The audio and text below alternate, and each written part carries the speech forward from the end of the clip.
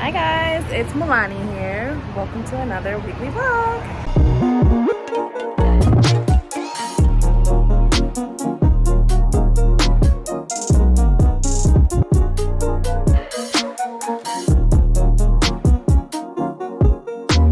This week's vlog is going to be a little bit different because I'm going on a cruise. Now, I might sound happy when I say that, but I'm actually very, very nervous. I'm happy to be going on a trip and happy that it is a bachelorette function so I get to celebrate something, but I've never been on a cruise, so the nerves. Shop with me and pack with me. Let's go. All right, I made a quick stop at Ninja, so hopefully you can hear me with my AirPods in. Also just went to Uniqlo. This is not trip specific, well, maybe.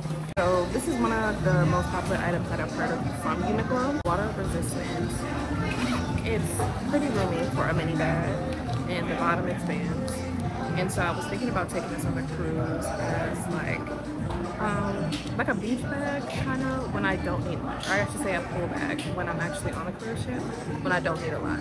Since it's water resistant, I was kind of wanted to try it out. So I might take this. They didn't have like a white. This is the most neutral color they have, which is like neutral trench coat color. And I got a black one too. So we'll see if I take that. I'm just gonna get some lunch right now, and then we'll go to Target.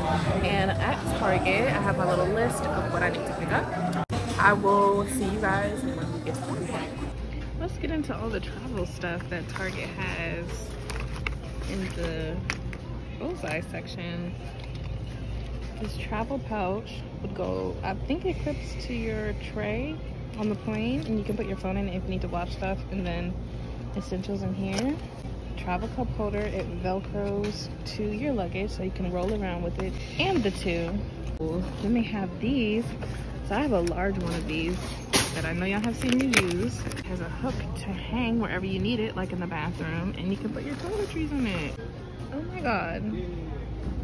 I need everything.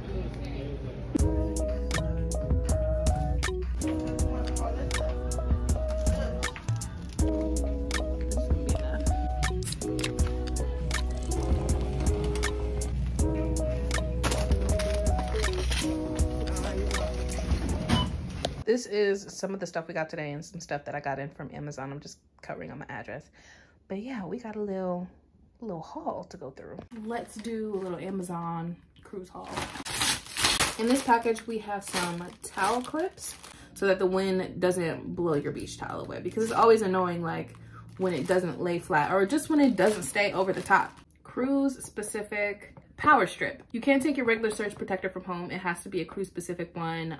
There are regulations about it and rules, so please look up the specific kind you need for a cruise. These are little magnetic hooks.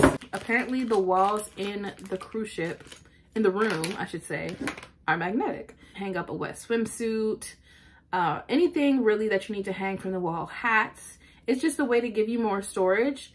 And these little magnetic clips, they can hang up to, I think this specific size that I got can hold up to 27 pounds. I want to make sure that I have enough storage for everything that I'm taking. A small electric fan. These are like fanny packs that are waterproof. I got black and gray, but they had a bunch of other colors. It's gonna be useful if I go on an excursion or, you know, I'm by the pool and it just clips like a fanny pack. These are my luggage tags, specific cruise luggage tags. So once you print them, you put them in here. There's a zipper on this so that it's protected from like water and anything, and you can identify your bags and they know what boat you're supposed to be on and all that good stuff. And then these are the little loops to hook it on to your luggage. I got a set of disposable bed sheets. I won't explain. Not required, just preference. At this point, I'm taking all around the room. I made this little table and set out some of the things that I knew I was taking. So I might as well just go through the contents. Disinfecting mist from Clorox. I take it to any hotel or room, Airbnb that isn't my own house. I put it in a small bottle like this. A waterproof camera. This is the new one. Oh, this is not the new one. The new one.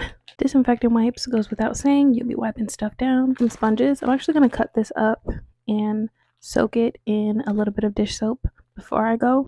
People had brought their own collapsible cups, as I am going to do. Also got this from Target. Almost bought it on Amazon for like $18. And metal straws, because some cruise ships, they don't give you plastic straws. They give you like a candy straw, and I don't want that.